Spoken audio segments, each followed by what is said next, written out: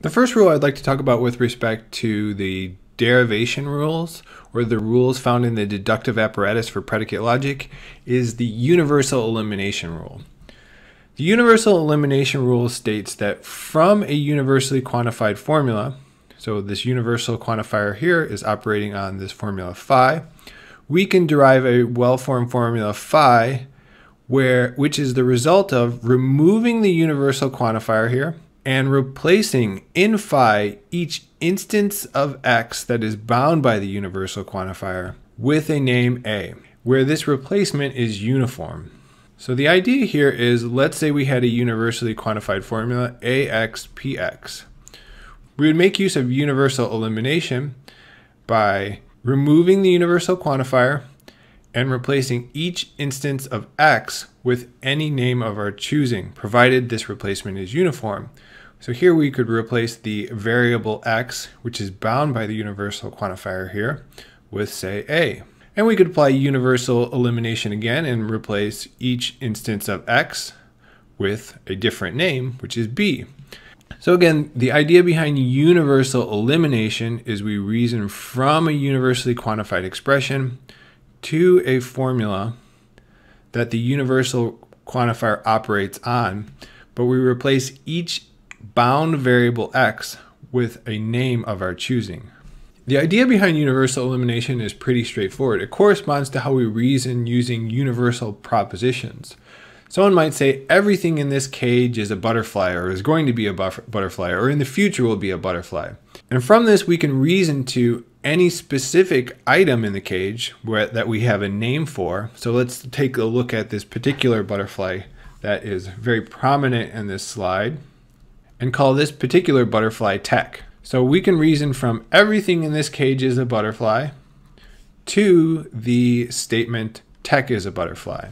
We represent this in the language of predicate logic by saying for all x, bx, that is everything in the domain of things that we're talking about is a butterfly, therefore tech is a butterfly. And what we've done is simply to replace, again, remove the universal quantifier and take the formula that the universal quantifier operates on and replace each bound variable with a name of our choosing. And in this case, we pick t because t refers to tech here, this butterfly. Let's look at some further examples. The basic idea behind universal elimination is you start with a universally quantified formula and you can move forward a step in the proof, move forward a step in the derivation by removing the universal quantifier and replacing the bound variables with any name of our choosing. So just to look at a quick example, here we have ax px at line 1, and lines 2, 3, and 4 are results of using universal elimination on line 1. At line 2, we used universal elimination and replaced x with a. At line 3, we used universal elimination on line 1. So we're reasoning from this universal quantified expression, and we replaced the bound variable x with b. And at line 4, we made use of universal elimination once again on line 1, replacing the bound variables x with e. So one thing to kind of note about this example is the name we pick is completely up to us. And then 2, you can make use of universal elimination more than once on a particular universally quantified formula. One mistake I sometimes see is that the replacement of variables with names is not uniform.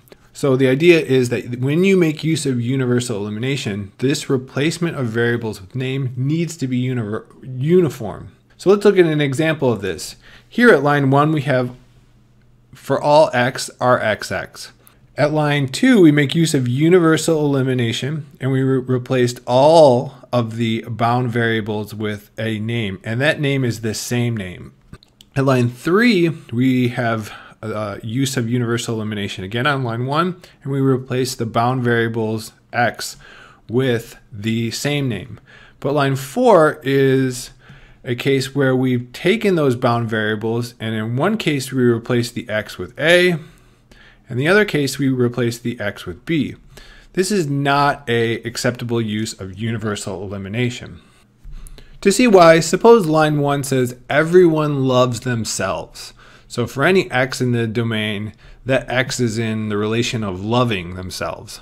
It would follow that from line 2, when we make use of universal elimination, we'd see that it would follow that Alfred loves himself. And this would seem to intuitively follow from line 1. If everyone loves themselves, then Alfred loves himself.